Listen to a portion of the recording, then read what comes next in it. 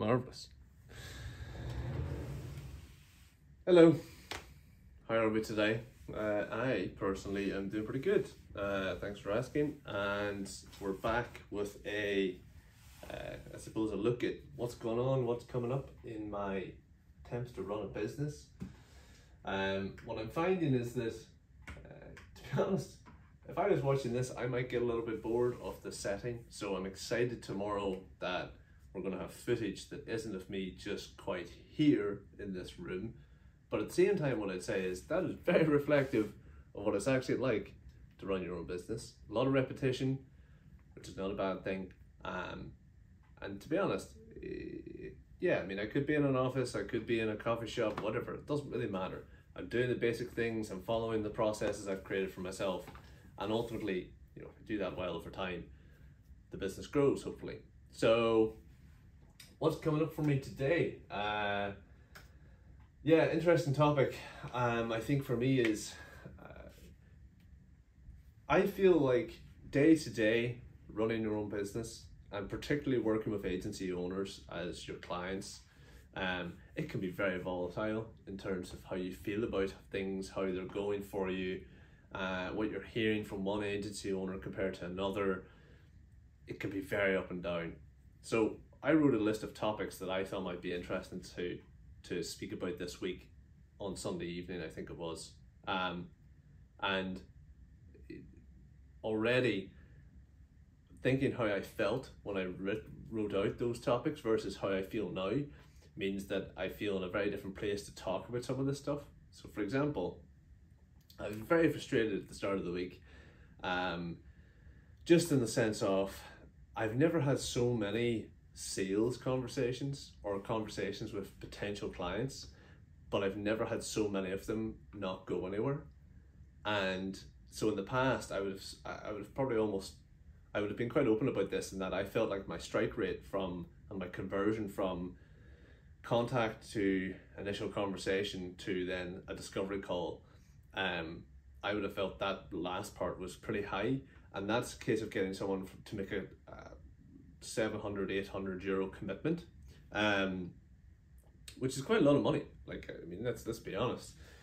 But I was seeing success in doing that, whereas now in the last week or two, it's actually not been like that at all. I feel like you have to work quite hard to get those people to make that commitment. Or maybe I'm just being impatient and that it's taking a little bit longer than it has in the past, and I'm struggling with that. But either way, I think a really interesting thing to discuss and look at a little bit is about how, I suppose, we can set ourselves these expectations. And in my case, I have a habit of maybe setting expectations that are too high, or generally too high is not the right phrase. It's just, I want things to move quicker than in reality they ever will in my business specifically. And it is impatience, I think, but it's also misunderstanding to an extent maybe my target audience in terms of how they process things like what I'm putting in front of them. So I suppose, to try and bring this to a point, it's like I'm putting undue pressure on myself to achieve X when I don't properly understand how long it will take me to get to X yet. And I think that's fine. I will get a clearer understanding over time. So if I speak with 100 agency owners, so let's say I roughly spoke with 100 agency owners in 2023,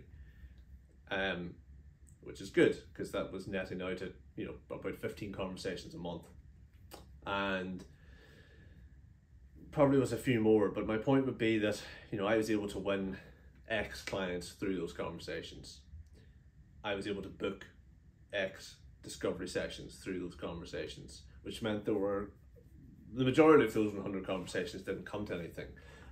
They might be people that I catch up with occasionally now. They might be people that I haven't spoken to since. They might be people that I'll probably speak to again this year. I suppose they're in the pipeline, or they were in the pipeline and now they're maybe in a revisit bucket or something.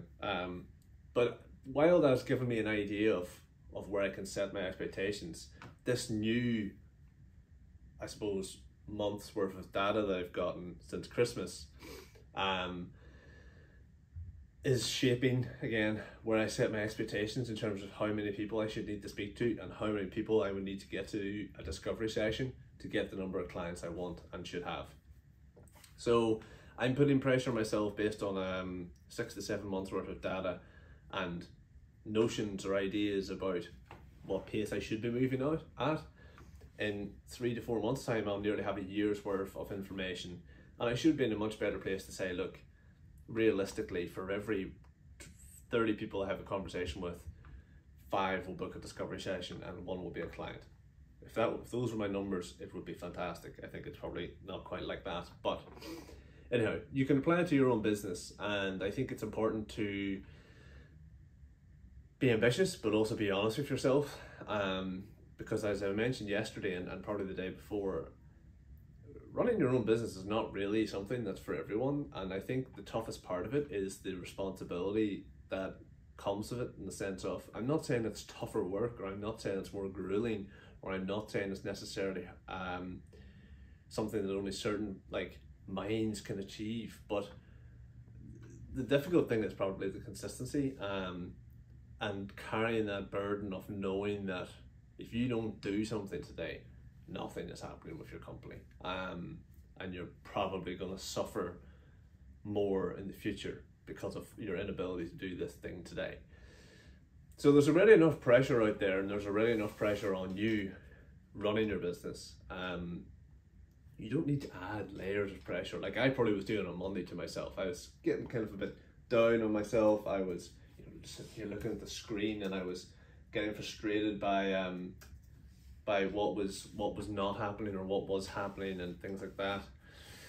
And then I think an interesting point off the back of that I feel is something that we all should or could do more of is getting a bit of help or getting a bit of support. And the ironic thing about this is that's what I do for people. I mean, I help and support agency owners. I encourage them to get that support from anyone. It doesn't matter to me if it's me or not.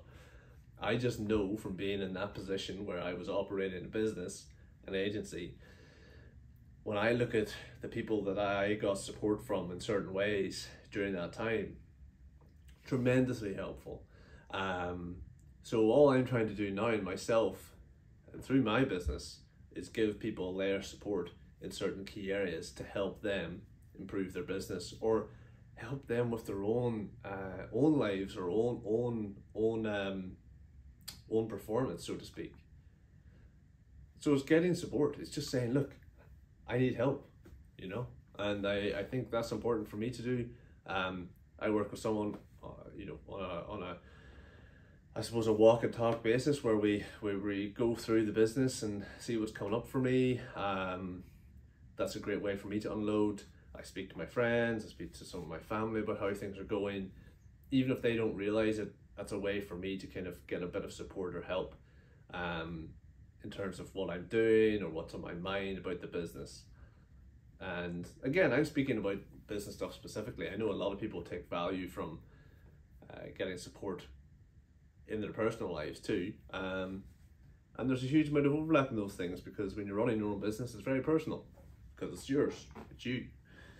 So yeah, I think just to try and bring all that together, ultimately what we want to try and steer away from is putting undue pressure on ourselves. Being ambitious is good, but be honest and be realistic too with your goal setting and your target setting, so that pressure doesn't build up and up and up, and we don't want it to rise up here, truthfully, because what you'll feel regardless of any of that is that running your own business is volatile as it is. So adding more stress to yourself is probably not going to result in a pretty positive outcome. So yeah, that's really what's on my mind, and I think again it's important for me to even do things like this. Like even by doing this video, it's an opportunity for me to get some stuff out there that might be on my mind, or see how I feel after I say these things. Again, I don't edit this stuff quite deliberately because honestly I don't even really know how to edit videos, but the point would be, this is me today speaking to you, about how things are going for me and what's coming up for me. And I think selfishly, on reflection of maybe 20, 30, 40, 50 of these, it'll be really interesting for me to look back and see, you know, okay, on this day in that week, I was thinking this. How have things evolved for me? And likewise, I suppose if you watch a few of these, you know, every couple of months or something, you might see a change, or you might see a transition in the thought process in terms of how I think about things, or how I talk about things, or how I talk to the camera, so to speak. But anyway, that's going off on a tangent.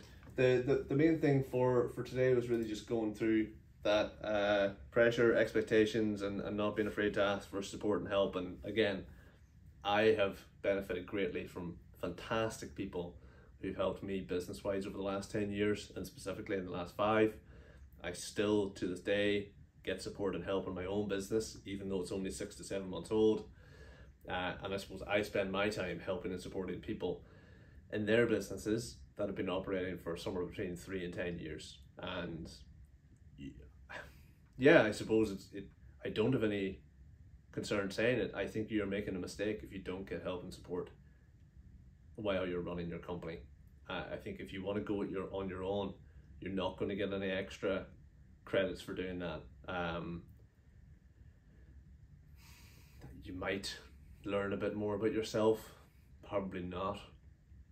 Just because someone guides you or advises you in certain things doesn't mean you can't learn about yourself and make mistakes and learn from those, etc. I don't think anyone who's a consultant, advisor, coach is going to sit there and just give you the answer, because it's your problem, it's your challenge, you have to work through it. So you might get a perspective from John, who's got 30 years experience in coaching. You might speak to me, who's got 10 years experience working in advertising or marketing, and who's done X and Y. And then you might speak to your partner, and he or she has been working in a certain industry for 10 years and probably knows way more than John or I do about what you're talking about, knows you way better. But you take all 3 of those people's perspectives, and you have to decide what you want to do yourself, based on what is facing you. So yeah, get help and support to help with decision making, get help and support to just get different perspectives on how to handle certain things, and yeah, take a bit of the pressure off yourself, really. So that is all, I think, for today. Change the scenery tomorrow. Tried to change up the camera angle a bit today, but yeah, change the scenery tomorrow. Excited for a client session, and yeah, a bit of travel should be good. So early start, but we'll see how we get on.